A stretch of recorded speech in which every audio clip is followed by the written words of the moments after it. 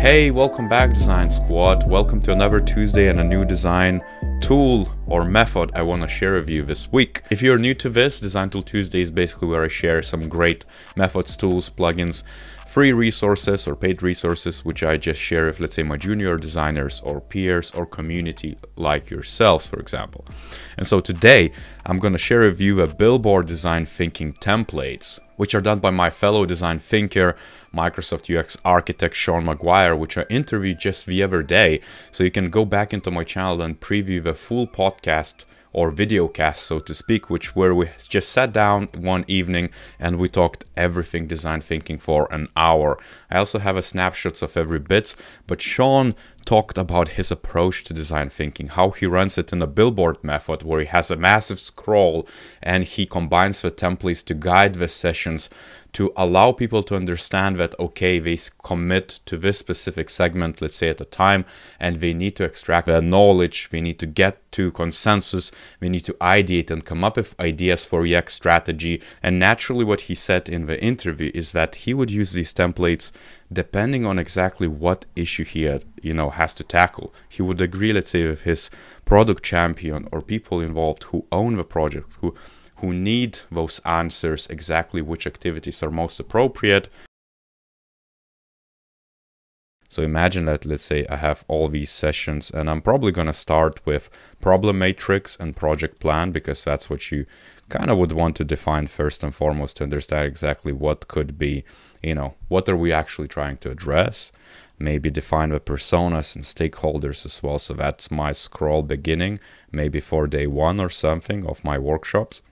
And then I could also do an ecosystem mapping separately, or I could attach it to, let's say, to the persona, because I want to know exactly what they're going through.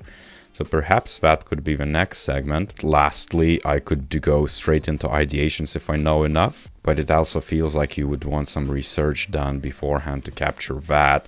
And as you can see, I'm just expanding. It's a massive scroll right now. I think I would maybe need just one of the ideation ones, and maybe then going into features and sketching it out.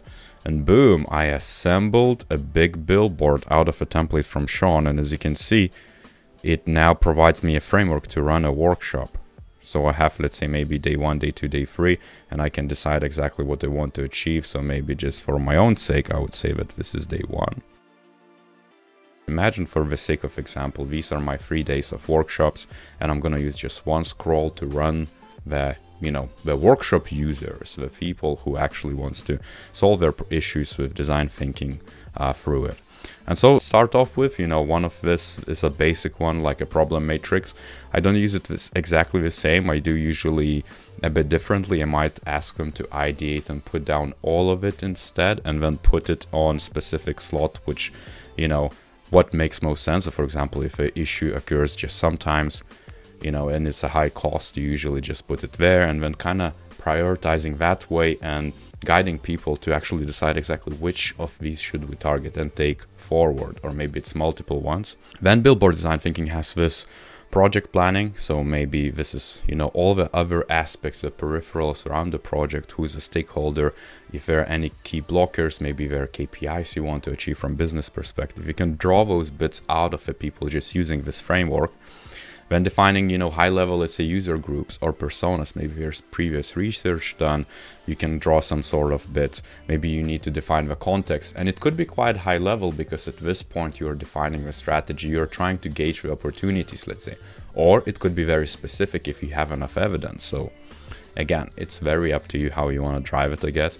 And then value proposition, what's unique about it, maybe mapping the ecosystem of how the users are going through existing customer journeys, where to improvements could be done, agreeing on those bits, identifying risks, opportunities, idea improvements.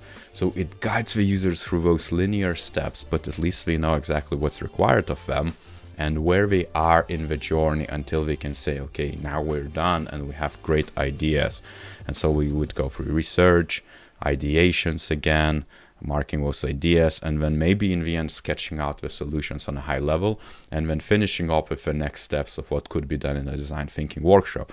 But this is an awesome framework, and I think The only thing what I personally find a bit limiting is finding a printer who could print all of it in one go, and it tends to be quite expensive. Usually you can expense it or use your work printers, but you know, you end up with a big scroll, and as Sean calls it, on a positive side, it ends up like a gift, because then you can give it to a project team, project manager, product champion, whatever you call it, your sponsor, who wants this done as a, hey, this is the evidence that we did these 3 days, and this is how many themes we came up with.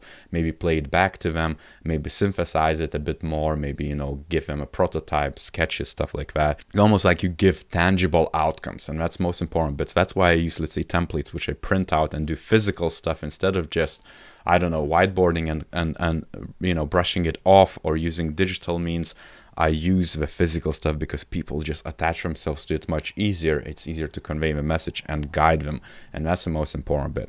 If you want to download these templates or know how Sean is running his workshops, just go to LinkedIn into Billboard Design Thinking Method. Just search and you're going to find a group which you can join. And Sean, as you can see, saying, hey, here's my last version of Billboard Design Templates, PowerPoint version, print it out, use it. As he says, get rich and just make the good design happen and good design thinking sessions. That's his, I think, mission, maybe goal. And so you can join and discuss these bits with other design thinkers, but they're options, and that's the best bit. And I love that people who are experienced in it, have decades of experience running these things, actually share and contribute. That's what I'm trying to as well do. And so I have my own set of templates too online, which I shared back in the day in one of the Design Tool Tuesdays.